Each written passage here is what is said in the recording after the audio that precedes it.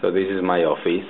It's almost 9 p.m. I should be home, but here I am still doing some videos and things at the office. So I just wanted to show you how this amazing computer, the MSI Wind Netbook U100, can speak 3 operating systems at the same time. So here's Ubuntu, which I use on all computers, and we use at phone because it's open source, because it's fast, and it's amazing just for surfing, and because it helps you save money on hardware, and of course on software because it's free.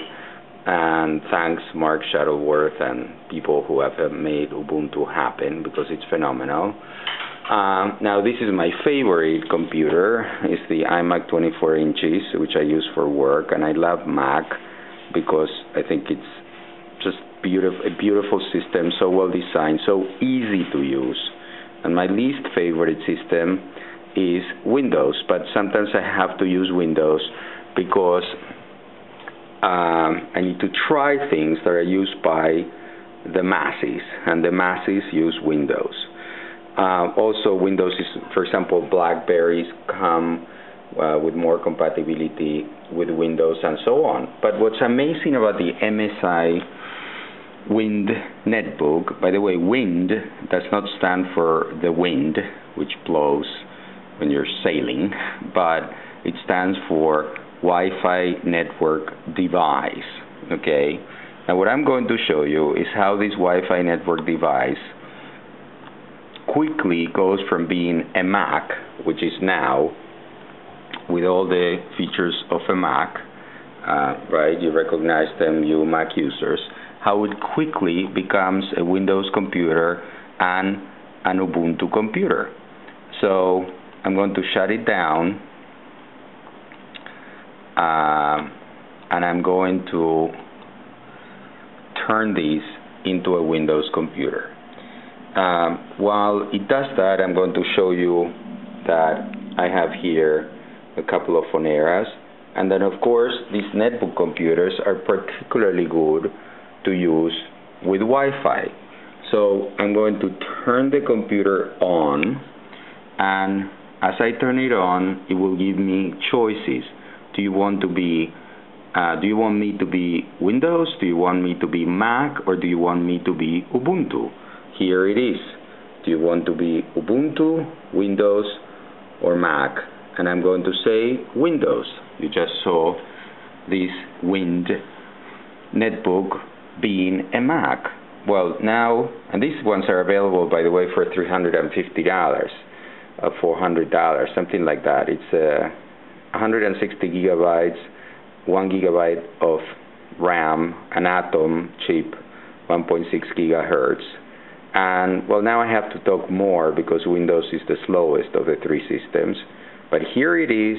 It took actually not that long, and now it's going to make that awful familiar sound that Windows makes, that it's only comparable in its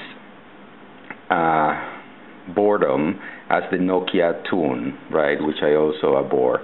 Anyway, so now we have a Windows computer.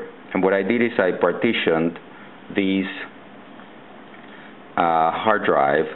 I partitioned it into 160 gigabytes, of which 80 gigabytes are Mac, 40 gigabytes are for Windows, and 40 for Ubuntu. So now you have, like I said, a normal Windows computer, and we are now going to turn this off, and we're going to make it an Ubuntu computer.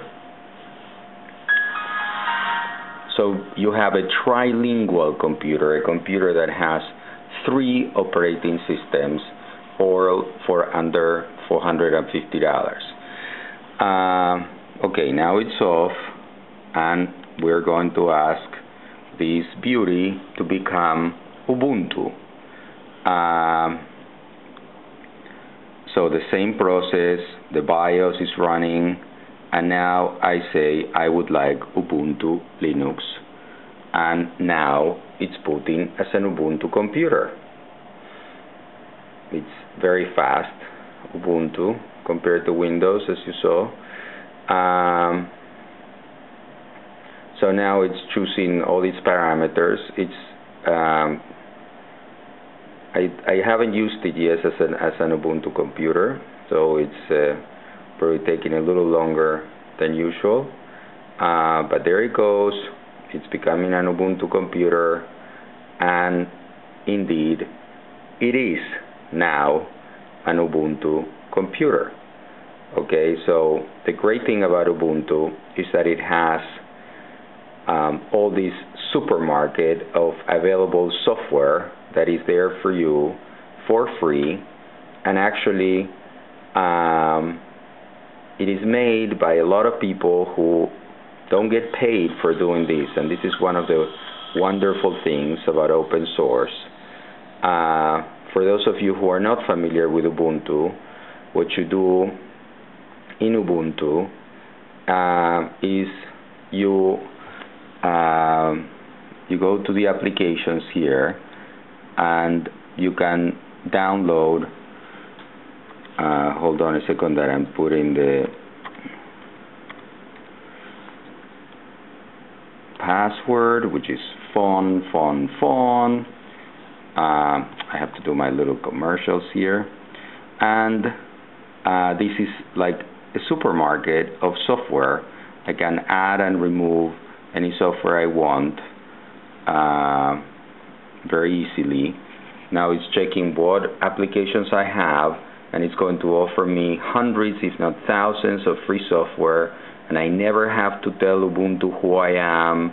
I never have to tell Linux who I am. I never have to register, and I never have to do all those pain in the ass things that you have to do in the Microsoft world. So this is it, the MSI Win Netbook that can be a Mac, an Ubuntu computer, or a Windows